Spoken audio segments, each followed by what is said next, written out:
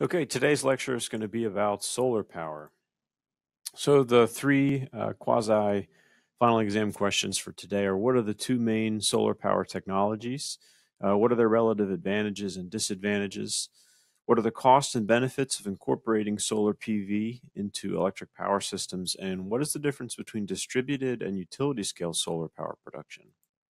So there's two main types of solar power that we use in the United States. The first is concentrated solar power, and the second are photovoltaics. So with concentrated solar power, we're using lenses or mirrors and tracking systems to focus a large area of sunlight into a small beam.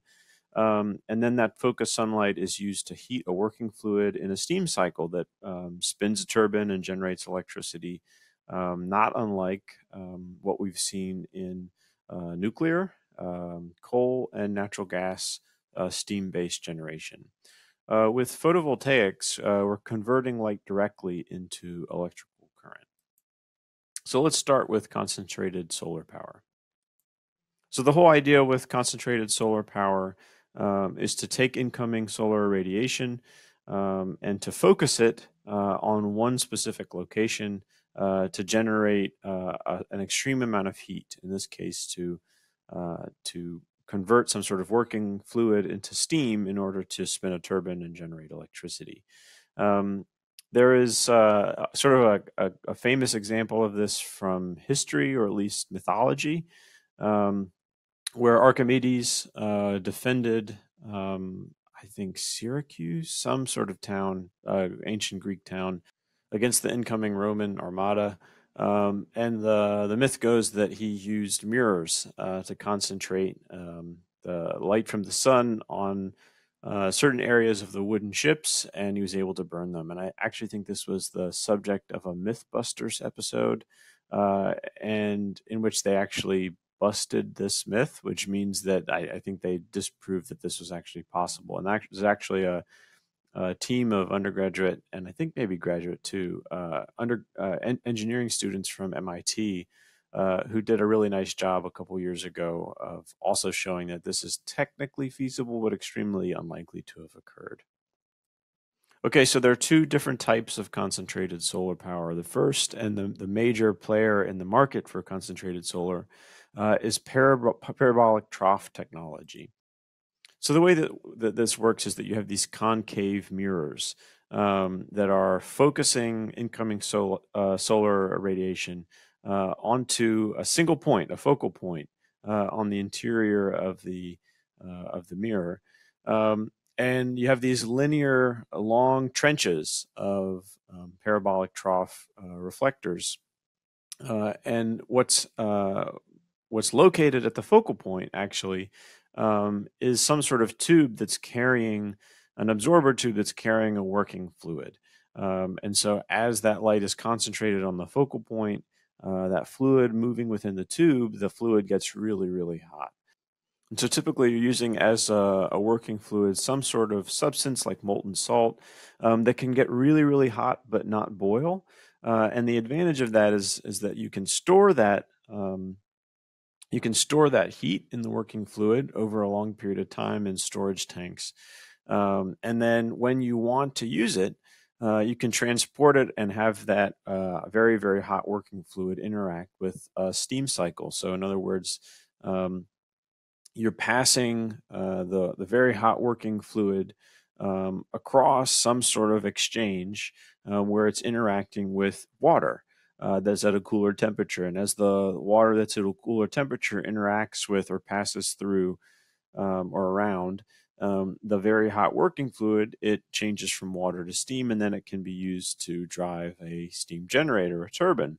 And so the advantage here with concentrated solar power and the use of a working fluid that can be stored and have its heat retained over long periods of time is that concentrated solar power can actually be a dispatchable form of generation. In other words, you could conceivably generate electricity even when the sun is not shining, because you're harvesting that heat from the sun when it is shining, and then you're able to store that heat, that energy in the working fluid until you want to dispatch electricity at a later point in time. So the other type of concentrated solar power that's in existence are central power towers.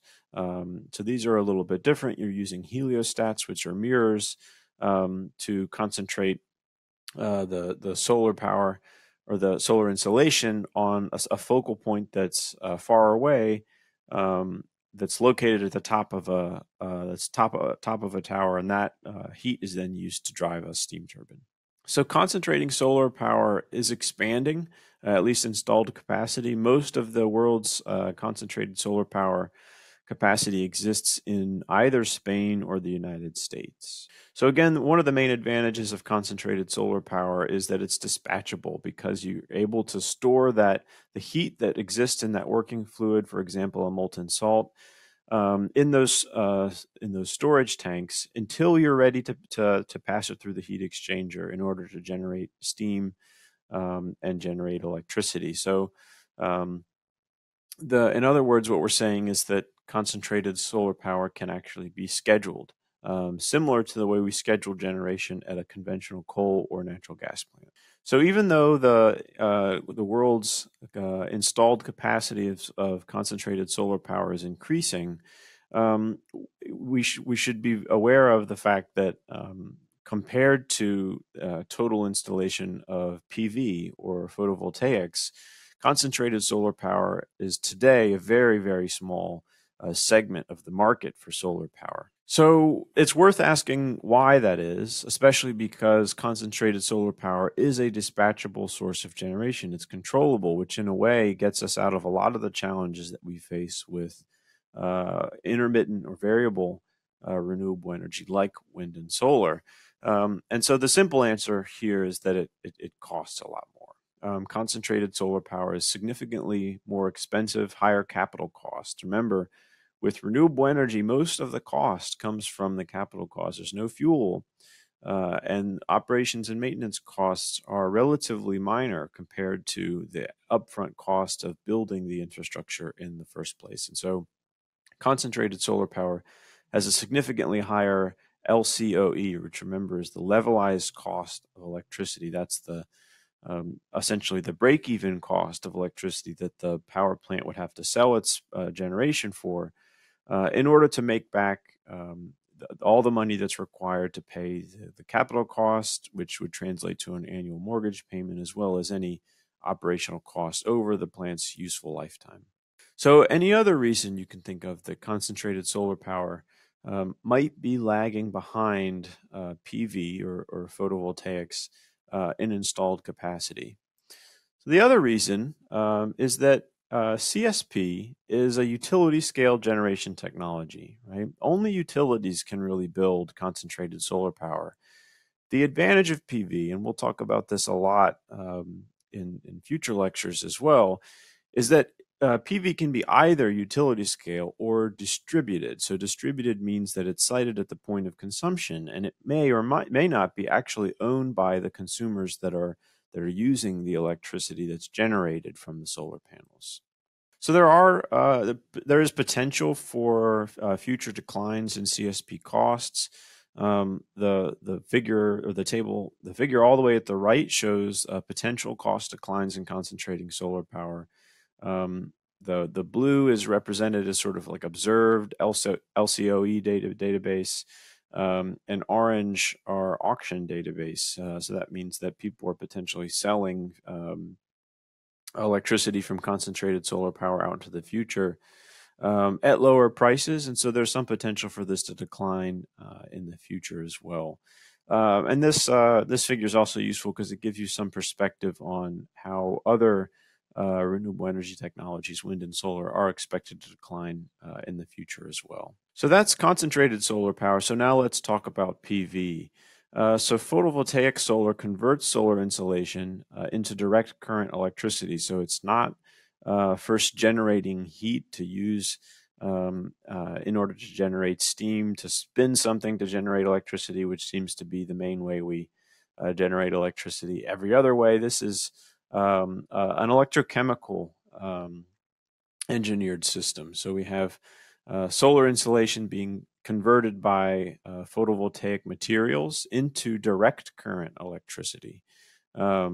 And so these are materials that create an electric current when exposed to sunlight. And so here's a simple diagram of how that happens. You have different types of materials that are set up in a way that is conducive to a flow of electrons moving across their interface. And that flow of electrons, that electrical current, is then harvested. Now, the thing to remember about PV is that the electrical current that is generated is direct current. And remember, the rest of our electrical grid is alternating current. And so in order to integrate photovoltaic solar into the larger grid, it has to first be converted from DC to AC. And we do that using devices that are called inverters. So materials that are used for photovoltaics include monocrystalline silicon, polycrystalline silicon, and thin film. And there are other materials that are that could be potentially used as well. These are sort of the three main ones at the moment. And they range in terms of efficiency, but also cost. And so the rule of thumb here is that the ones that are most efficient are also the most expensive. Those would be the monocrystalline silicon. And the ones that are the least efficient are the cheapest, and those would be the thin film. And so in the middle, we have polycrystalline silicon, which are sort of mid-range in both efficiency and cost. So this figure, which is pretty interesting, all the different colors show the different types of materials that are being used in solar panels. You have multi-junction cells, which are sort of experimental at this point, crystalline silicon cells, which are in blue, thin film technologies in green, and then emerging PV in orange. And on the y-axis here, we're tracking efficiency. So remember, we've talked about efficiency of coal plants, natural gas plants, nuclear power plants, even hydroelectric dams. And so what efficiency refers to is the ability to extract the embedded energy, whether that's the embedded kinetic energy in the movement of water in terms of hydropower, or the embedded chemical energy that's in coal or natural gas, and then to be able to convert that into actual electricity. And so what we talked about is that thermal power plants, sort of conventional thermal power plants like coal or nuclear, have efficiencies between sort of 30 and 40%. A lot of the heat that is generated in order to create steam to spin a turbine and generate electricity is ultimately lost. Hydroelectric dams we talked about as being some of the most efficient generators. They're able to convert about 85 to 90% of the kinetic energy of the embedded in the movement of water into electrical energy. And what this figure here shows is that solar panels are able to convert 20 and maybe 30% of the energy embedded in incoming solar insolation into electrical energy. So that's pretty low. So this figure gives you a sense for which materials are dominating the market for photovoltaic solar. At this point, it's sort of a mix between multi-silicon and monosilicon. So similar to our discussion of wind power, capacity factor is a useful term for understanding solar power production. So again, capacity factor is typically listed as as a value between 0 and 1. And what it is quantifying is the average fraction of maximum possible capacity that's actually used to produce electricity. In the case of solar, it depends on the available solar insolation, and that can vary by location. But also time of the year. Typically, capacity factors for solar PV and CSP are under 25%. So I mentioned that solar capacity factor can vary geographically, vary spatially. This gives you a sense for how photovoltaic solar resource potential varies throughout the United States. So the warmer colors, the red and orange, represent places where you would get more electricity per square meter per day using solar panels, and the green areas represent places where you would get less. And the main differences here are solar insolation, which is a combination of how much sunlight would reach different parts of the Earth in clear sky conditions, combined with the impacts of cloud effects. There's also a tremendous amount of temporal variability in solar power production, and not just from a day-night perspective. What these different lines show are monthly differences in solar insolation for different latitudes. So blue would be a latitude of 0, so you'd be right at the equator. And what you can see here is that you have pretty high solar insolation all throughout the year that's quite steady. At the other extreme, at a really, really high latitude, 90 degrees north, which that would represent this yellow line, you have certain periods of the year during the summer that experience a tremendous amount of solar insolation. These are the places on Earth that don't get dark during the summer. But then during the rest of the year, you're getting zero insolation, so you're not getting any sunlight. And then as you go between 0 degrees and 90 degrees, you're experiencing different levels of seasonality in solar insolation.